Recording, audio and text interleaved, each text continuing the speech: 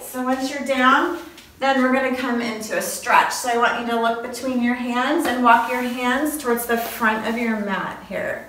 So walk, and then you're going to drop your head down. And this is just a great stretch on the back and the shoulders. And this is usually a stretch we do when we're just going into our first inversion, and some light basic stretches to start with. How's that feel?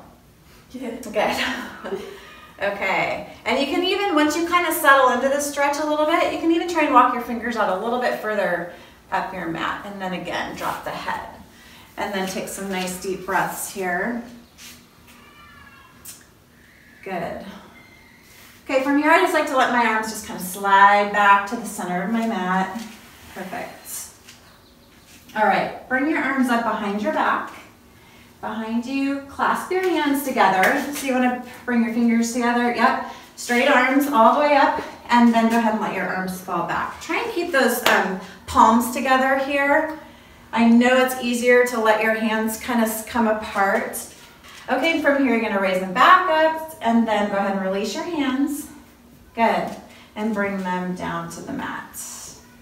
Good. We're going to show one more stretch here. So I'm going to have her come, now her feet are double wrapped around.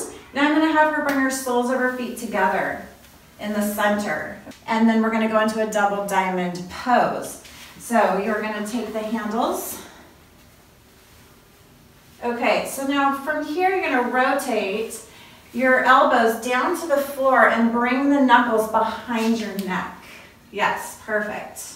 Bring the knuckles together, elbows come down to the ground. And this is another great stretch to start your practice with. You want to hold these poses for about 10 to 20 seconds.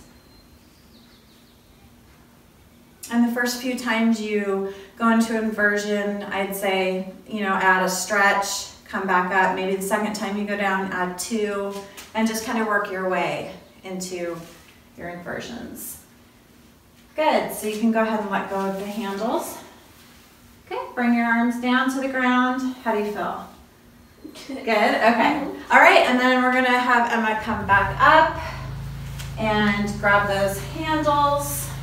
Actually grab the fabric, okay? The fabric is the best way to kind of pull yourself up, so you can walk your hands up as far as you can. Nice wide legs, come back up.